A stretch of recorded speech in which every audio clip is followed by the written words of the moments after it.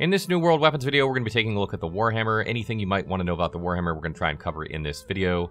First thing to know about the Warhammer is it's a pure strength scaling weapon, meaning that any points you put into strength are going to directly affect the damage of the weapon, and no other attributes affect its weapon damage.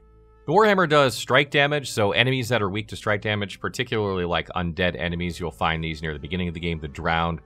In a lot of the dungeons in the game, you'll be facing these. So it's a very good damage type against undead, so keep that in mind if you're fighting in corruptions or early game or in dungeons. You may want to have a hammer if you're playing a strength build. Also, something to know about the hammer is that its light attacks deal 100% damage, its heavy attacks 130%, and its charged heavy attacks a whopping 170% damage. That is a lot. That is actually tied with bow for the highest in the game. Having a look at the skill trees here, you have Juggernaut and Crowd Crusher. Juggernaut focuses more on single target damage, while Crowd Crusher is more on AoEs and crowd control. The Armor Breaker skill of the Juggernaut tree is a attack that does increase damage and it cuts through the target's armor. So if you're fighting a heavily armored target, then this can help boost your damage as it's going to negate some of that protection a target has. Mighty Gavel is an interesting attack. It works kind of like a pseudo-execute ability once you've upgraded it, doing more damage to low health targets. But it does substantial damage, but it has a really long animation, meaning that you need to time it well, and the distance on it isn't as far as you'd think, so it's very easy to miss. Wrecking Ball is an interesting ability because it does damage, and it's also a CC, and once upgraded, it can actually CC nearby enemies as well, and it also boosts your armor. So it's a good one to consider. It has a rather long animation as well, so you have to be careful of that. A lot of the hammer animations are actually kind of long, so this is not unique to this ability. A lot of the abilities in the Juggernaut skill tree, the passives increase damage directly or stamina damage. So if you're trying to deal more damage with a hammer, these are not a bad choice. The capstone ability, Justice for All, only affects the Mighty Gavel ability, so if you're not using the Mighty Gavel ability, then there's no reason to take that capstone. Moving over to Crowd Crusher, the first ability there is Shockwave. This is an AoE ability that stuns enemies. I really like this ability. You can further buff it to make it increase damage. Targets caught in this AoE will also take increased damage for 10 seconds, which is fantastic. If you manage to get in and open with this ability, you sort of soften everything up for further AoEs and stun them.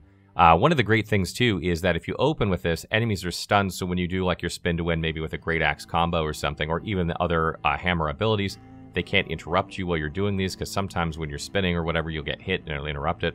That can prevent that from happening, so it's a great ability. Works really good in PvE and PvP. The next ability here is Clear Out. I really like this ability. It doesn't do much damage, but it knocks enemies flying. This is, in my opinion, one of the better abilities to use after you've sort of burned your other abilities. So if you have like 3 hammer abilities, try and use this one last, because it spreads out enemies, and if they're all grouped up, that's ideally where you want to keep them. So, but it's really good because it knocks enemies flying, then they got to get up off the ground, and it can, you know, get a lot of enemies off you if you're fighting PvE or PvP and you're getting beat up pretty hard. If you knock them flying, you can give yourself some breathing room. Path of Destiny is an interesting ability because it's actually a hammer attack that does a small AoE kind of periodically over a long distance in a line. What I really like about it is it adds some range to the hammer, allowing you to maybe stagger at targets from a range. You know, if you're like kind of standoffing in PvP and you can't quite charge in yet, allows you to kind of chip away at enemies and stagger and interrupt them.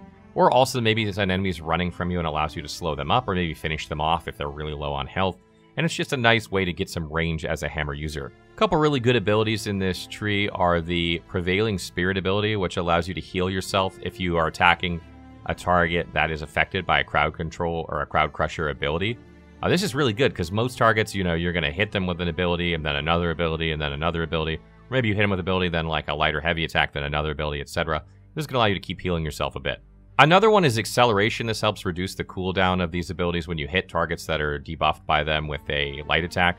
Generally, that's what you're doing once you burn all your abilities, so this helps them replenish more quickly, allowing them to use them more often. Aftershock is nice for a PvP. This allows you to slow targets that are hit with one of these abilities. CC is a huge part of PvP in this game. It's not really super important for PvE, so if you're playing in PvE, you probably want to shoot for the other capstone and perhaps use that other ability, but in PvP, any CC you can get is good. What I really love about the hammer weapon is the crowd control that it has. It has more crowd control than just about any other weapon out there. The downside is you have to be very close to pull it off, and sometimes that is hard to do, particularly in PvP. Other weapons that go really well with the hammer are the Great Axe and the Hatchet. Both of them are strength scaling. The Great Axe basically kind of allows you to set up with the hammer or to charge in with the charge ability of the Great Axe. then lay down some CCs and stuns with the hammer, and then AoE with the Great Axe abilities while enemies are CC'd and can't interrupt you, which is good. That works very well in PvE and PvP. And in PvP, you can charge in, spin to win, then CC, and then attack a couple of it and spin to win again, and that works really well. Hatchet allows you to buff your damage with a Berserk ability, so you can increase your damage with both your hammer and your hatchet. It also can buff your run speed, making you be able to catch enemies faster. One of the problems with hammer is they don't have a gap closing ability, so unless you're right on top of the enemies and they're not going anywhere, it's hard to use in PvP unless you have something else that has a gap closer. Hatchet doesn't have a gap closer, but it allows you to move faster when you use Berserk, which is helpful. So it's maybe not as good as the Great Axe, but it's still pretty strong. And additionally, they have an ability that allows them to prevent death every 75 seconds for about 3 seconds.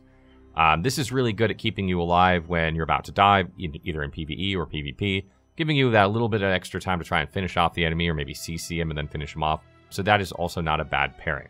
As I mentioned, the major downside of the hammer is it's rather short range generally, and the fact that there's no way to catch other enemies or, in PvP. In PvE, that's not a problem. Enemies charge at you, the AoEs work really well, but in PvP, it has a downside of not really being able to catch enemies very well. And again, much like the Great Axe, you're probably going to want to wear heavy or medium armor when you go into combat with this, because you're going to be up close and personal in enemies' faces, taking a lot of damage. And if you don't stay alive, then you're not going to be able to get your abilities off. A lot of abilities in the hammer line will buff your armor or your defense, which is great to help keep you alive, so make sure to use those when you can. But otherwise, you want to stay alive when you're up close in enemy's face or player's face, and medium and heavy armor are about the best way to do that. As far as stats on these weapons, you mainly want to look for strength or critical chance or things that apply damage on crits. Remember that hitting enemies in the back are automatically critical hits, so you definitely want to aim for that when possible. In terms of what abilities you want to look for on these weapons, strength and critical chance are probably the best. You can look for ones that affect abilities directly that you use, but those are probably the best two to get. Stay tuned for more weapon guides as we cover all 11 weapons in New World, and make sure to check out the New World Wiki if you have other questions about the game. What weapons are you guys going to be using at launch? What builds are you going to be making? Let me know in the comments below.